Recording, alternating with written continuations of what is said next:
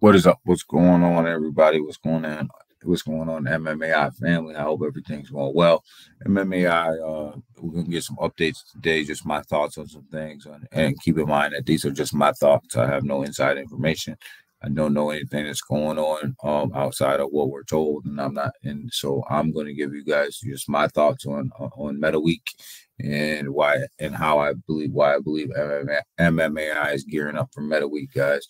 So here we have Meta Week, which is the most renowned Asian blockchain festival. So this is a big deal. MMAI has a one of the bigger booths this in Metacon, guys. So they have a pretty big booth.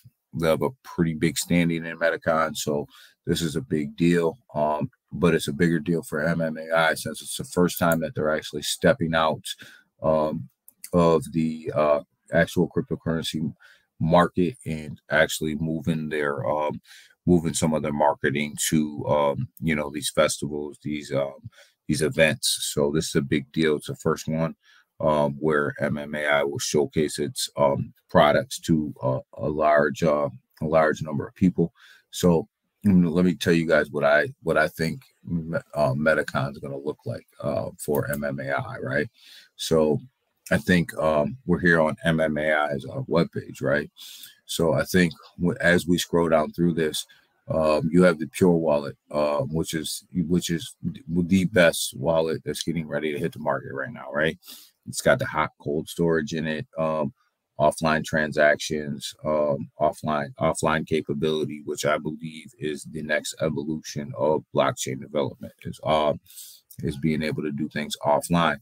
So I think this is going to play a big role in Meta Week, guys. I think this is going to be a showcase of Meta Week. And I believe by the time we get to Meta Week, we'll be able to download it both on Google Play and Apple. I think that will happen by the time we get to Meta Week, guys. So I think that when at Meta Week, at MetaCon, people will be able to go to the booth. They'll be able to download it, or they'll be able to touch it, feel, play with it. They'll be able to do all that stuff and really get a good feel of what the Pure Wallet is. And I think that's great for the Pure Wallet, great for exposure. I think it'll bring a lot of new downloads, a lot of new people to the Pure Wallet. So I think that's going to be a big deal. Excuse me. I think MMAI Pure World is going to be a big deal too because of the e-commerce that is in the Pure World. I think that the Pure World will be showcased at Metacon. I think you're going to get a great response because of the Unreal Engine 5, the real usability to it, the real lifelike usability to it, and also the usability of the NFTs, guys. In the use case of the NFTs, I think people will really gravitate towards this metaverse for e-commerce / business development type of thing at this blockchain event.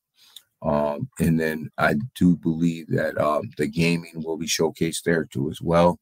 I think you may see some updates to the game before Meta Week, before MetaCon, that week. I think you may see some updates. Hopefully at MetaCon, people will be able to actually play the game and really get a good feel of what it is and be able to actually put some development. I mean, some actual gameplay behind it. I think they will. I think they'll be impressed. So I can see this being a feature of Meta Week as well. But I also see our blockchain being a feature of Meta Week as well, MetaCon as well. Going back to the actual MetaCon. This is actually a blockchain festival, right? So why not highlight the blockchain, our very unique blockchain, right? Where you have the two layer 2s and the layer 1 all kind of intermingled with proof of authority, and also being the first proof of authority that's mineable. So why not highlight and showcase this? So I think there might be something with the blockchain before Meta Week or before MetaCon or released at MetaCon. I think there may be some updated news with that. I'm just making some assumptions here, guys, because this is a blockchain festival, right? So read between the lines, going to a blockchain festival and you're coming out with a blockchain, there very well may be some updates, right? So this is kind of what I think Meta Week's going to look like, MetaCon's going to look like. But more importantly, guys, I think that this is a real ability for MMAI to put themselves out there, along with some of the partnerships they have with LG, with ESPA, with Qualcomm, with a wide number of partners that they have and how they're working with them, right? So I think they're going to really showcase themselves. They're going to really showcase the products. They're going to really showcase the wallet, the metaverse, the blockchain, how all that stuff comes together. I think that they're going to really showcase the technology piece to MMAI.